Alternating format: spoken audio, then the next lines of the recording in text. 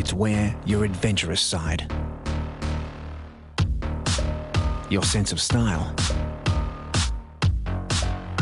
and your passion for what's new come together.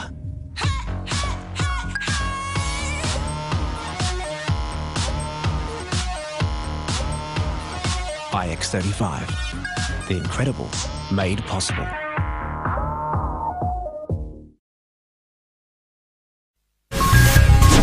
Now, your local Southern Cross news. Good afternoon, Vanessa Moore with your local news update. A girl has been indecently assaulted at a Newcastle restaurant. 41-year-old Ali Al-Harbi approached the girl as she went to the bathroom at Raj's Corner restaurant in Hamilton. The overseas student kissed and hugged the girl before she ran back to the restaurant to tell her parents. He'll appear in Newcastle court in 2 weeks' time. Meanwhile, a local man has died in a fatal car accident after colliding with a truck in Woodbury.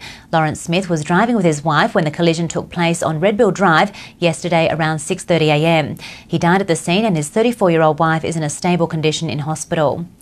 To sport, Ryan Stig has finally secured a contract with the Newcastle Knights. He signed a 2-year deal after working hard to secure a contract. Rain in Newcastle tomorrow, a top of 22 degrees.